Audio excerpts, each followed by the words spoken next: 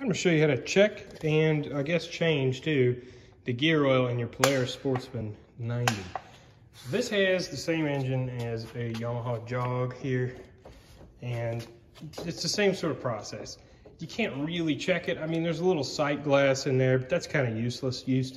So what I do is I just drain it out and I see if the right amount's in there. Then I just go ahead and change it. It's easy.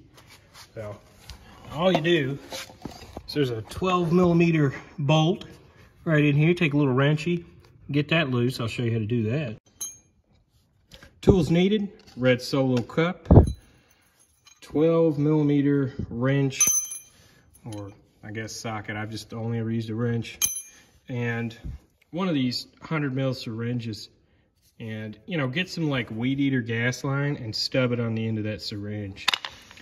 Or you could go to Dollar Tree or Dollar General, where, I don't remember which one it was, but they had these things called flavor injectors, meant to, like, I guess shoot cheese into a turkey or something. And they're like 30mm. So you get one of those, that works just fine. Kind of hard to friggin' see here, but see what I got my wrench on there? It's gear oil drain. Just want to crack it some loose. Sometimes it's kind of tricky.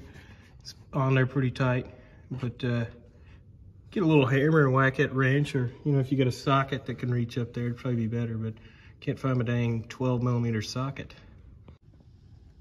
So once you got that all loosey goosey, take your fill thing out. It's a little plastic cap there, and now I'm just going to work this some loose with my hands, and we're going to drain it. Drain it right into this little cup here.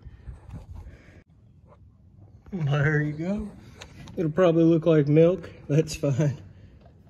This just looks like milk every time I've drained it. Yeah, just let that some drain till it quits, and then we'll measure how much fluid's in there. You're supposed to have 100ml of gear oil in there. Just about. You can overfill it just a bit. That's what I normally do. So now once we got this drained out, got it on the floor and got it all over my arm, I'm gonna put it into this syringe and see how much came out.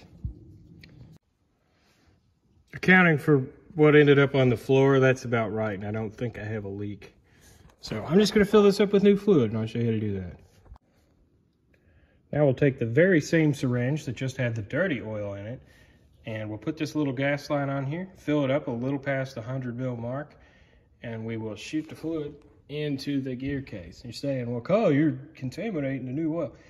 Not a spaceship. This is a $200 four-wheeler. I really don't care. So if you want to get two separate syringes to do this, or you just want to guess on your measurement, or you have another way to measure it that's not this quick and easy, go for it. But this is how I'm going to do it. So just get that little friggin' tube put in there, and I'm just going to squeeze this on in. Easy. Load a bit of grease into those.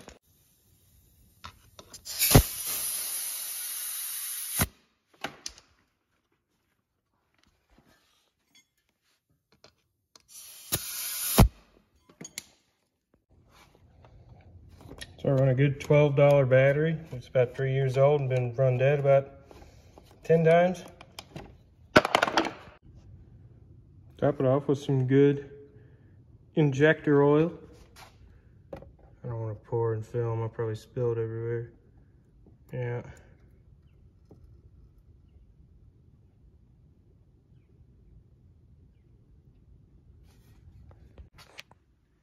Fill this with ethanol-free gas.